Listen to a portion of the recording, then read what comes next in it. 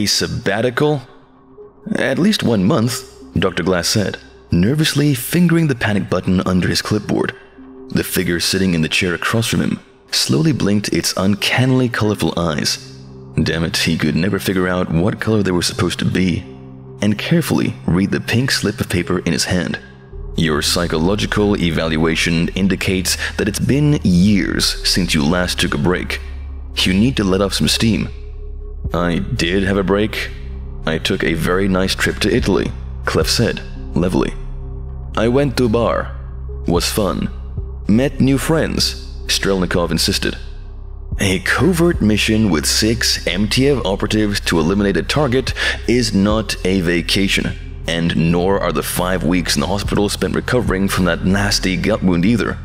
Dr. Glass sighed. Look, just take the damn vacation. I don't care where you go or what you do, just spend at least 1 week where you're not worrying about the fate of the world. That would be difficult, Clef said, folding the piece of paper into precise thirds. Might as well ask me to stop breathing. It's stupid, said the other man, sitting across from the psychologist, as he glared at his own pink slip of paper. It's not like Chechens will stop being Chechens because I'm fatigued. War is not 9-to-5 job. Then at least make saving the world a second priority? Think of it as periodic maintenance. You take your car in for a tune-up every 10,000 miles. This is your time to get a tune-up, Dr. Glass sighed. Can't I get a tune-up in the shop? Perhaps I could spend some time at the training facility instead, or in the field, Clef muttered. Can spend time drinking vodka. That is proper Russian vacation. No. No field operations, no training, no paperwork, nothing. Just get some rest. You've clearly earned it. Enjoy your vacations, gentlemen. The door closed with a kind of epic finality, leaving 2 of the most dangerous men in the Foundation standing in the hallway, clutching pink slips like a pair of delinquent teenagers sent to the principal's office. The entire support staff of the Human Resources and Training Division sat in their cubicles, studiously staring at their monitors. One of them, a young lady wearing a very nice pantsuit, was desperately typing the Lord's Prayer over and over into Notepad. Another was whispering a Buddhist sutra under his breath. The tension was finally broken by a sigh from Clef, who rubbed the back of his neck with the pink slip of paper. So, he said, I hear Brazil is nice this time of year. The airport bar was crowded, full of weary passengers stopping in to have a bite to eat and a few drinks before allowing themselves to be carted off in the big Airbuses and Boeings.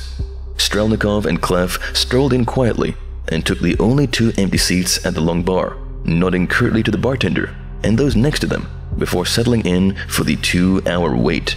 Their attire was ostentatious and drew odd looks from the other patrons.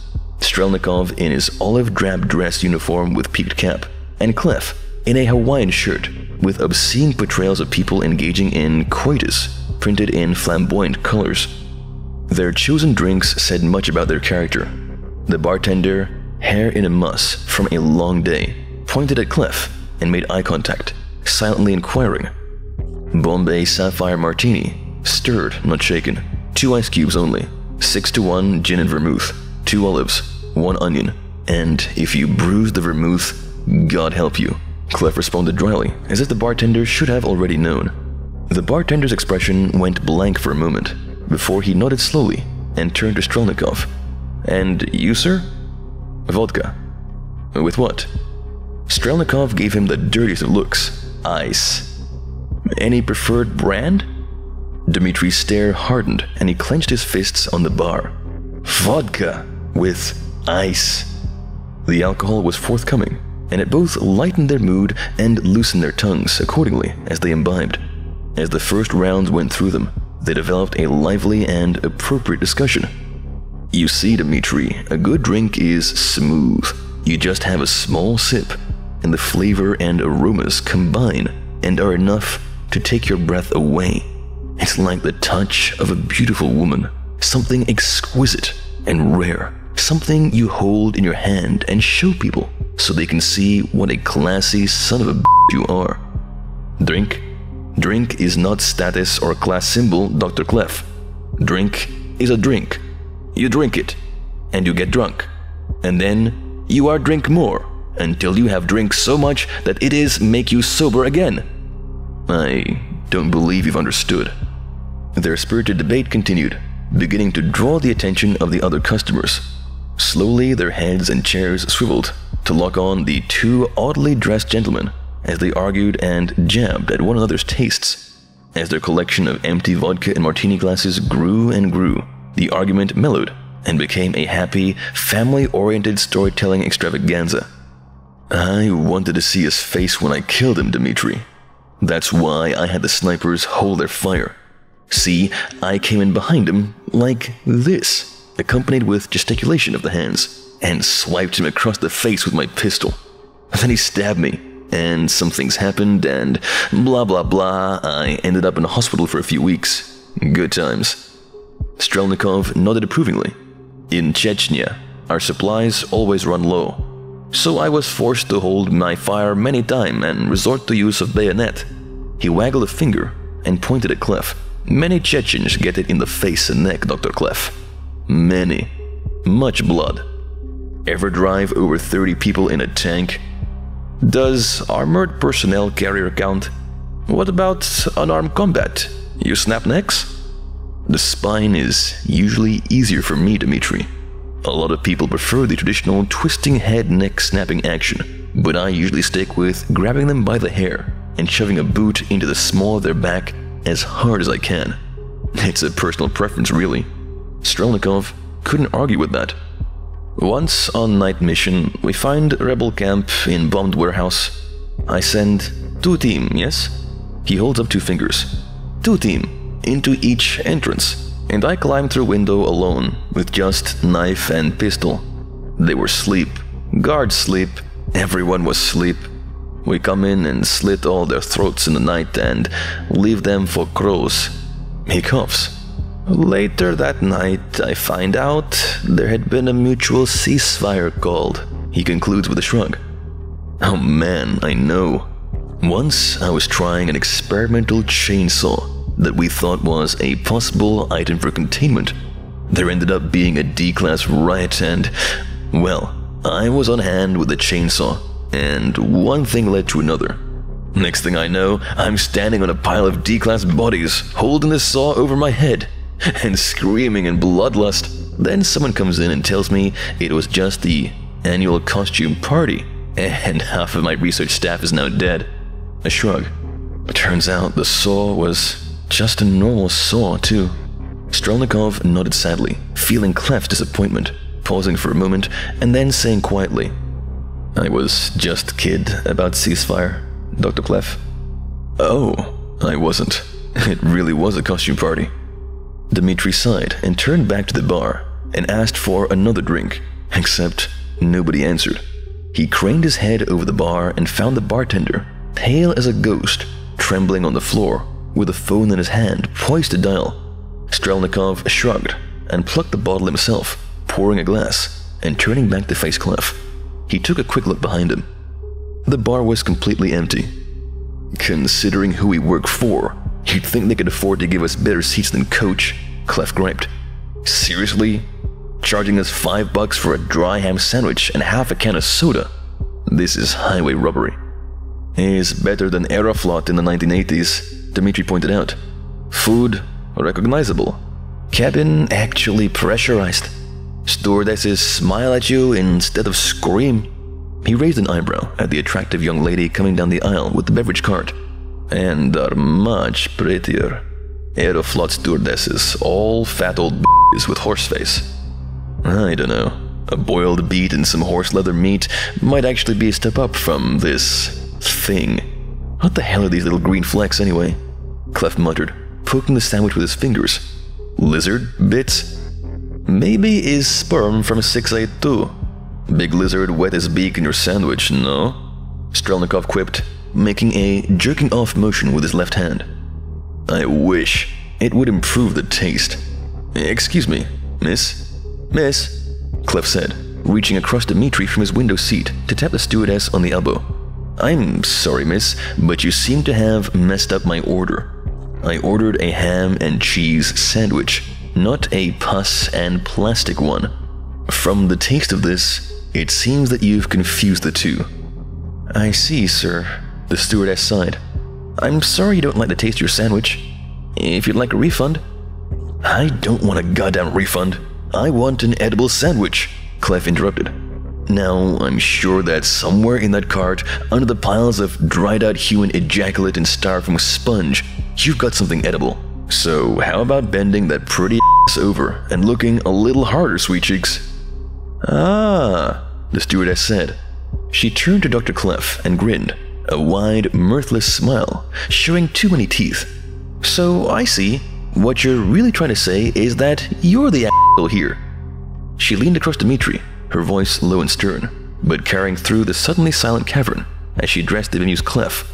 Listen up, bucko, I don't make the damn food, I just serve it. If you've got a problem, you can write a goddamn letter to the people who do. But wait until we get on the ground. Until then, it's another 6 hours to Sao Paulo, and I'll be damned if I have to spend it listening to you bitch the whole way. So either shut up and eat your sandwich or stop complaining about it, or I'll duct tape your mouth shut, and I'll tape you to the chair. She stood up straight. And my name's not Sweet Cheeks, asshole, it's Lucy. There was a moment of stunned silence, broken by a smattering of applause. Then the stewardess continued down the aisle, serving sodas and coffees to the other appreciative passengers. Clef leaned back and smiled. I like her, he admitted. Girl's got spirit. That's nice, Dimitri sighed. He unbuckled his seatbelt and stood up slowly. Where are you going? Clef asked. The in-flight movie's about to start. To take a and pretend I don't know you, Dimitri said.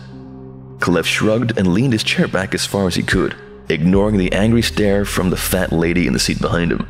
He was just drifting to sleep when a loud, scuffling sound and scream drew his attention. Do not move! Screamed the bearded man, who held a knife to the throat of Lucy, the flight attendant. There were 2 other men, holding similar weapons. One held a hand grenade, pin out, over his head. All 3 were wearing keffiyehs and camouflage t-shirts. This plane now belongs to the Holy Army of the Chechen Independent Republic. Allahu Akbar, screamed one of the other men. God is great! Long live Chechnya! Oh, you have got to be f***ing kidding me, Clef winced. The jostling of the aircraft in the turbulent skies made it difficult for Strelnikov to piss. It always struck him as odd. He'd have no qualms about jumping out of an airplane into a combat zone, but something as simple as taking a leak inside of one gave him hell. The complexities and nuances of the human psyche escaped him at the time, and he chided himself for being a pansy. He finally got control of himself and was about to go when the door was rudely kicked open and someone grabbed him by the shoulder, dragging him into the aisle. He quickly buttoned himself and stumbled along, too surprised to offer effective resistance. The Chechen took a good look at his uniform and noticed the Russian crest on his hat. With a quick decision, he began dragging him to the front of the aircraft. Caught with your pants down, Dimitri? Clef muttered, as they dragged Strelnikov between the rows of seats, the irony of his witticism wasted. Thinking quickly, he threw his foot out into the aisle just in time to catch the Chechen's ankle, sending him face first into the carpet and taking Dimitri down with him. The 2 others immediately rushed forward to try and subdue Clef, one still holding the hand grenade over his head and shouting angrily in a Chechen-Russian dialect. Strelnikov immediately recognized it. They were Chechens. They were on the plane. His plane. There were Chechens on his plane. 3 of them. That is 3 too many, he said out loud. Clef gave him an odd look as he immediately began biting the trip man's nose, drawing a short knife from the inside of a jackboot and proceeding to punch the man in the kidneys with the knife. Clef wasted no time and nearly leapt over the heads of the terrified passengers in front of him, lunging for the approaching men. He connected with the one carrying the knife, knocking him to the floor also. Clef hauled back and slammed the palm of his hand into the man's face, quickly shattering the bridge of the man's nose.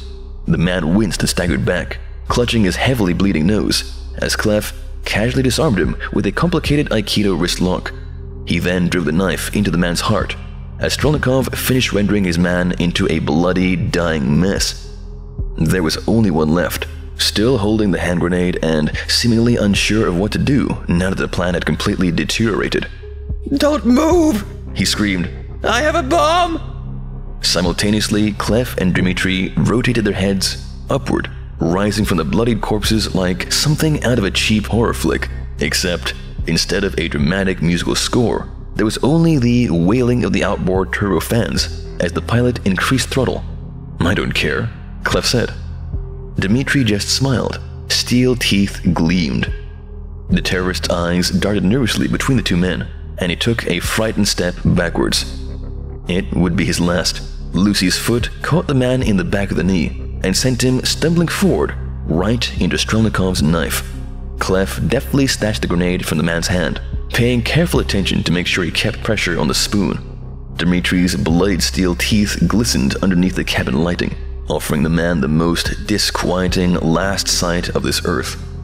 He withdrew the knife as violently as he had inserted it, a spray of blood splashing across the passengers nearest him, letting the body collapse supine on the floor. The occupants of the cabin stared in shock and awe at the brief, bloody conflict, offering no applause as Clef took a seat, grenade in hand. Strelnikov walked past, heading aft. "I have to make this." "We have a problem," Clef said when Dimitri came out of the restroom, buttoning up his pants. Compared to the Russian, who was a bloody, gory mess, the stuck-up prick had somehow managed to avoid getting any blood on him at all, despite the violence of the past few minutes.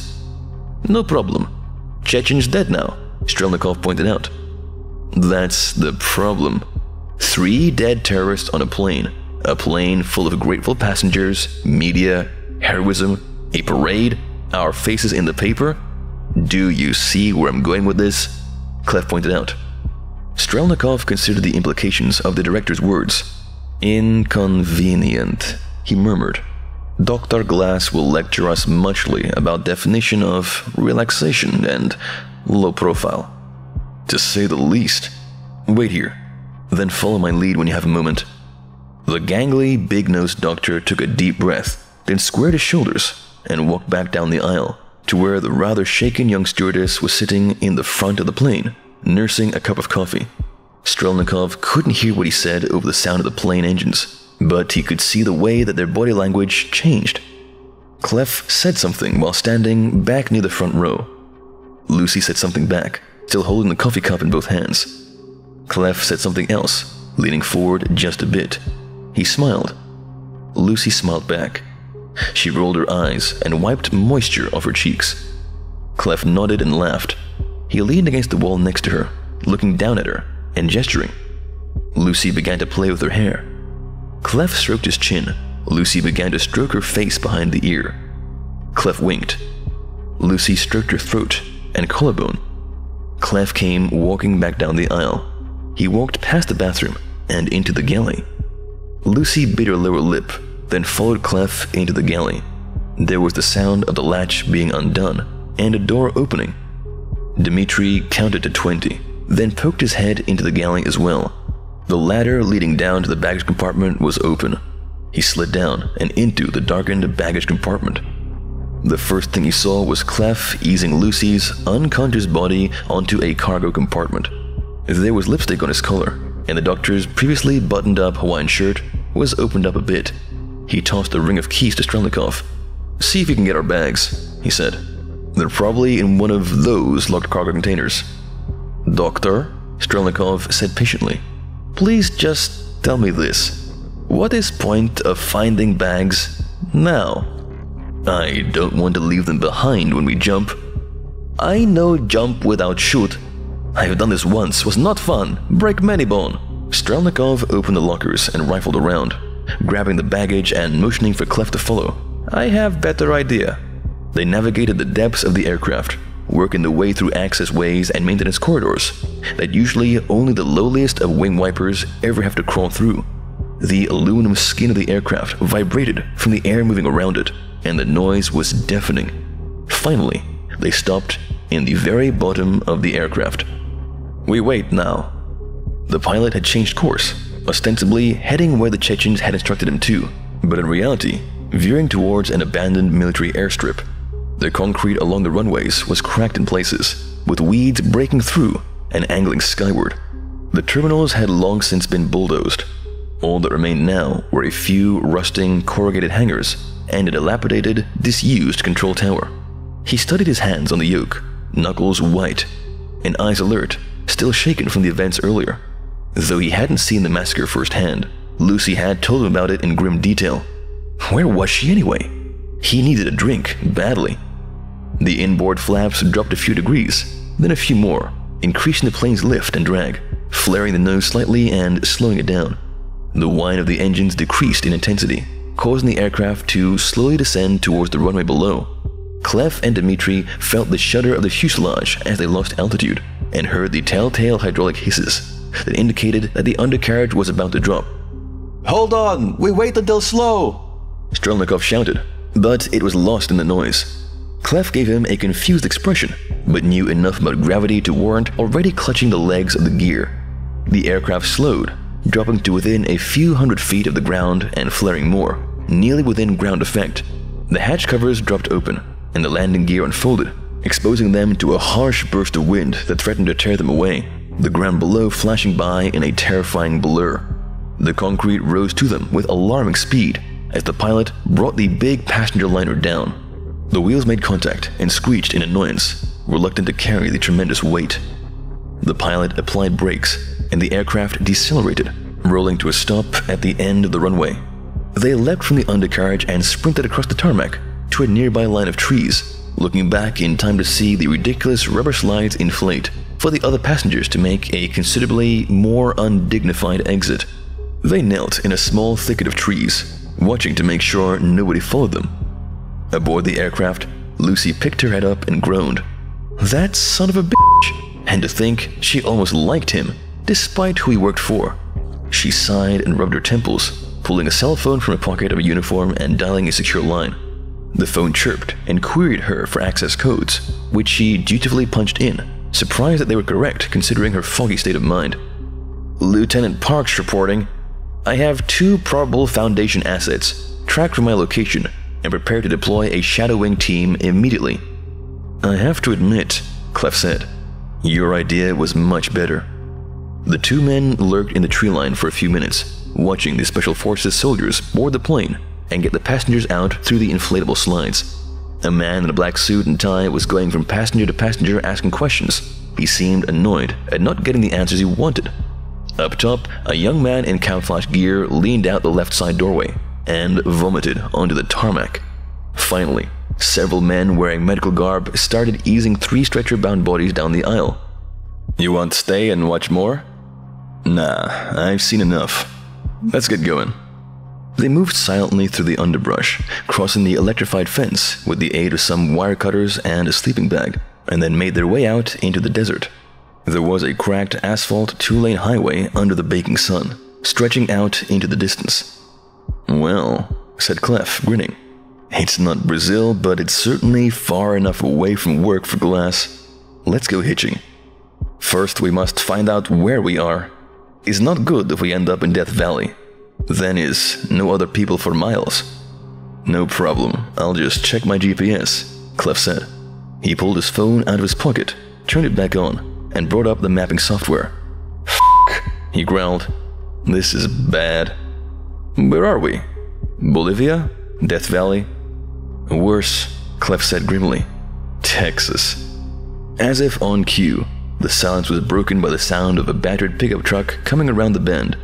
2 men in white cowboy boots pulled up to the agents, their rusty old Ford emblazoned with a Confederate flag across the back windshield, a pair of shotguns on the roof, and a dead deer across the hood. The strangers rolled down the windows as their car ground to a halt by the side of the road. The man in the passenger seat, a grizzled-looking one-eyed cowboy with unruly black hair, spat tobacco juice on Strelnikov's shoes and sneered. "Mind telling me what you pair of Mexican Jew lizard are doing in our neck of the woods?" he growled. Clef and Dimitri shared a bemused glance. "You have got to be f***ing with me," Dimitri muttered. The blood boiled behind Strelnikov's eyes. He looked over their attire and felt a wave of nausea nearly overtake him. How could anyone dress like this? He felt a sudden need to adjust his cap in a vain attempt to counteract their atrocious appearance. Clef just laughed. "What in the hell are you looking at?" You stupid or something? The one-eyed cowboy leaned out the window as the driver turned down the radio, which had previously been blaring Toby Keith at an obnoxious volume. Oh, let me guess. You're one of them commies, aren't you? He spat again. I thought you was a nam. The driver nodded. He thought you was a nam. Clef's smile grew to obscene proportions. Not being one to let a statement like this go unchallenged, Strelnikov immediately rose to the occasion and jabbed a finger in the man's face. You know nothing of war. I fight in Chechnya both time, and I meet babies on the battlefield that will have more honor than you, coward. My grandfather took Berlin, while your ancestors sit on their asses drinking schnapps and hoping that they will not have to fight like we did. Your entire country is babies! All of you, babies! His finger trembled with rage, while Clef suppressed a guffaw. The redneck stared at him in confusion. What? Strelnikov punched him in the mouth. The redneck tumbled over, knocking his compatriot out his seat and onto the pavement. Clef was on him in a flash, hauling him up and securing his arms behind his back, with an unhealthy cracking of joints. One Eye regained his composure admirably and stepped out in front of Dimitri. You stupid goddamn commie! You goddamn near broke my f***ing face! What are you, salty because you lost the f***ing war? It was too much. Such an insult to his Russian patriotism could not be allowed to stand. With one hand, he lifted the man off the ground by his neck and carted him off towards a dead, wiry tree. The cowboy flailed wildly, trying to strike him or push him away, but Strelnikov had a considerable size advantage. He briefly considered hanging the man, but lacking the rope to do so, decided to secure him to the tree with One Eye's belt, Clef doing the same with the other. Two oversized Lone Star belt buckles shone in the hot southern sun as Clef and Strelnikov stalked away to their truck, leaving them to bake for a while. Who won the war now, Jacket? Clef quipped as he climbed into the driver's seat. They drove for hours down the Texas highway, finding nothing but dust and clumps of rocks. Dimitri watched idly from the passenger seat, finding the vastness of the state reminding him somewhat of home, if much drier. Far behind, the two cowboys were delighted to see a black SUV pull off the road, with uniformed men disembarking and approaching them quickly. It's about time you got here, One Eye said haughtily. Did they take the truck? Both of them nodded. Excellent. We've got them now. Stupid f***ing American car, Clef grimaced. He slammed the hood down on the smoke-emitting engine and kicked impotently at the front bumper of the vehicle. Stupid f***ing piece of shit. Ford really does stand for fix or replace daily. You should be driving good Russian car, like Lada. That is good, solid vehicle. Not break down like the American car, Strelnikov offered. Do you ever f***ing shut up about Russia? Ever? Clef retorted. Seriously, you've got like a hard-on for the motherland so big they can see it from orbit. God damn. You ever get tired of being enormous f***ing prick? Seriously, you have stick-up ass so big can use as flagpole. Strelnikov snarled. F*** you, Dimitri. F*** you. And f*** Russia. And f*** this stupid f***ing vacation. Clef screamed, nearly going into histrionics.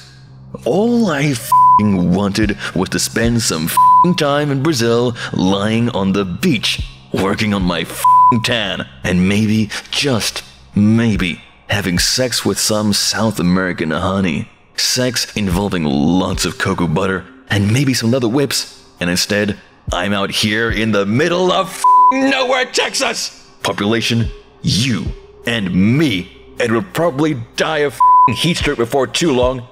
And how is this any of my fault? Strelnikov shouted back, slamming his fist onto the hood of the broken-down Ford. I have no f***ing idea! Clef screamed. That was when the two men heard a car horn honk behind them. They turned to see a cherry-red Camaro convertible with the top down, idling by the side of the road. The car gleamed like a jewel. So did the three babes riding it. The driver was a brunette, her long, curly locks flowing over her bare shoulders, her honeyed skin glowing with sweat from the warm Texas sun. Her red lips were pursed playfully as she lowered her sunglasses and gave the two strangers a slightly amused look. Her friend in the passenger side seat, a tanned blonde with flawless skin and gorgeous green eyes, leaned over and waved, while the redhead in the back seat popped her gum and winked. "Hey boys," the brunette said. "Seems like you're having a little car trouble. Need a lift?" Yes we do," Strelnikov said. "Well, it's a tight fit, but squeeze in. We're gonna give you a ride to town," the brunette said. She got up and opened the door of the Camaro. Clef and Strelnikov could see that all three of the women were wearing Daisy Dukes, sandals, and not much else. All of them had bodies that would make supermodels green with envy, their voluptuous figures threatening to free themselves from their straining tops at any moment. Clef and Strelnikov gave each other a bemused look, their argument from moments before forgotten. "This doesn't happen," Clef whispered. "This never happens. No one ever gets picked up randomly by a trio of hot babes in the middle of nowhere, especially if they're a blonde, brunette, and redhead." "Don't question it, just smile and get in car," Dimitri whispered. Clef shook his head as he saw Strelnikov climb into the back seat, sandwiched between the blonde on one side and the redhead on the other, grinning as the two scantily clad women pressed up against him. He turned his eyes to the sky, beseechingly. "You got to be f***ing with me," he whispered. He got in the car anyway. "How far away is the strip club you two work at anyway?" Clef asked above the purr of the Camaro's engine. The brunette next to him just smiled and shook her head. They had driven for hours. Clef and Strelnikov had no idea where they were, but it wasn't really a concern. They were more than content to allow the girls to fawn over them as much as they pleased. Clef sat in the front seat, with the blonde in his lap, one arm around her waist, and the other holding a drink. He whispered witty compliments into her ear like a suave Latin lover, making her laugh coyly, and teasingly flick him on the nose. She smiled softly and threw her head back to check on Strelnikov and the redhead, her golden mane swishing across Clef's face as it twirled around.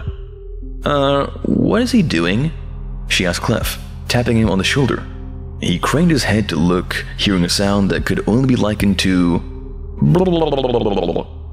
"Oh, it looks like he's motorboating her." She gave him a quizzical look, and Strelnikov looked up from the other woman's bosom long enough to say in practiced English, "It is a rapid motion of the mouth across the breasts." She giggled and handed him another drink, which he held forward to Clef and toasted, the girls' smiles widening. Their heads lolled about, and they couldn't help but notice that the telephone poles were whizzing by like blurs, the road becoming a mishmash of grays and whites from the evenly painted dividing lines. The sky spun like a top, and together they fell into the darkness. "Well, they're out," the blonde said. The other two girls sighed and relaxed. "I thought they'd never drop," the brunette muttered. "Seriously, how much flunitrazepam did we slip them anyway?" "About 3 times the normal dose," the redhead sighed, pushing Strelnikov away and buttoning her shirt up. "This guy was motorboating me all the way to the end, too." "Well, we're done now," sighed the blonde. "Now it's time for the boys to do their work." The red convertible pulled into a side street that didn't appear on any maps. The black SUV reached them shortly after. Wherever they were, it was freezing.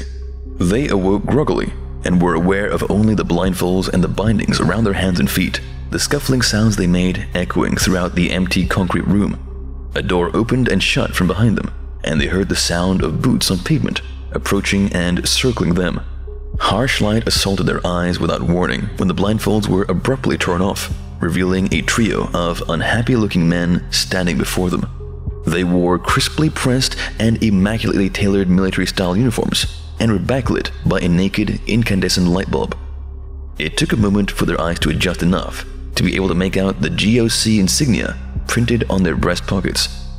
"Where the hell are we?" Strelnikov asked, blinking. "The data is, shall we say, redacted, as your people are so fond of putting it," responded one of the men. "You gotta be f***ing with me," Clef sighed, exasperatedly. "No, we are not f***ing with you," the man in the uniform said. He pulled up a chair and sat across from the two men. A golden eagle insignia on his uniform collar gleamed in the dim light. "We are through f***ing with you. From this point forward, we are being serious." He pulled out a silver Zippo lighter with the words "F Communism" written on the side and lit up a large black cigar. Clouds of acrid smoke billowed from the stogie, filling the room with dense white vapors. "Now," the colonel said, "you are going to tell us exactly what you two Foundation personnel were doing heading into a GOC operation in progress. What is your game? What are you trying to accomplish here?"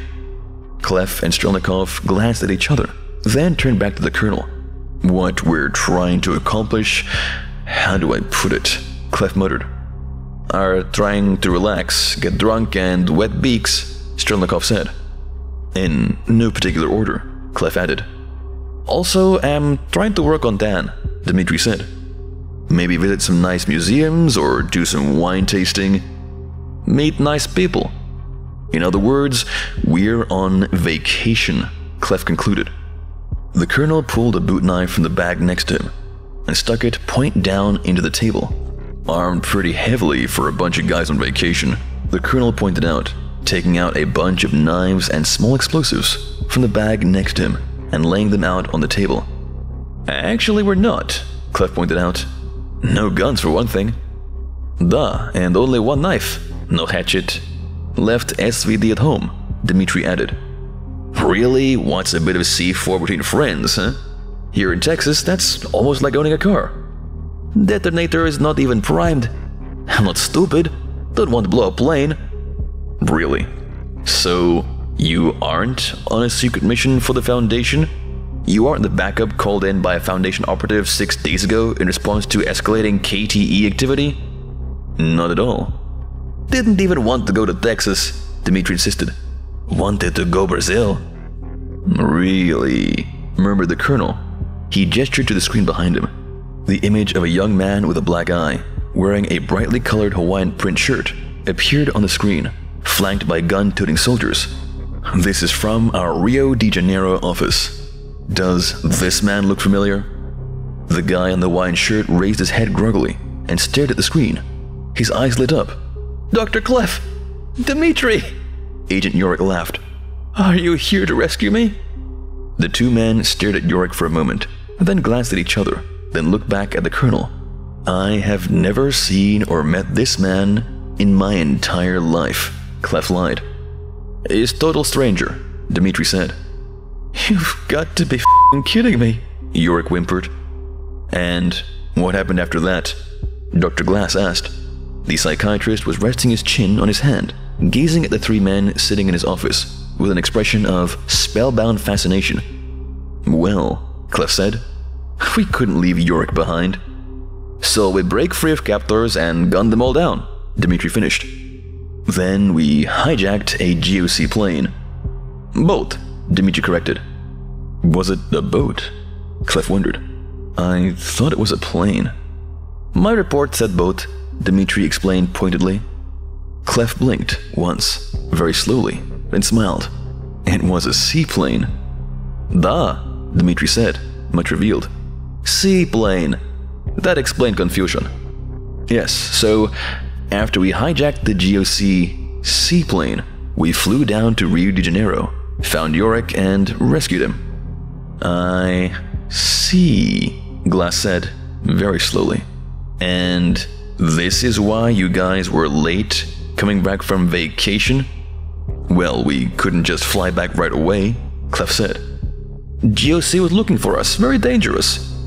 "I didn't want to go back to their torture chamber," Yorick whimpered. "So we disguised ourselves as tourists and waited for them to give up looking." "Disguised as tourists," Glass repeated. Yes, as rich corporate executives on vacation." "I see. And this explains the..." Glass ran an eye down the page of the document in front of him. 6 nights at a luxury 4-star hotel, $5,000+ in restaurant and liquor bills, and... Good lord. You bought how many condoms? And why 6 bikinis? "The young ladies forgot theirs," Clef said, "and they didn't want to go into the hot tub naked." "Dr. Clef, my dear agents, I was not born yesterday. The Foundation Expense Fund is for emergency expenses in the line of duty. It is not to be used to fund a week of debauchery on the taxpayer's dollar. And your ludicrous story is both insulting to my intelligence and...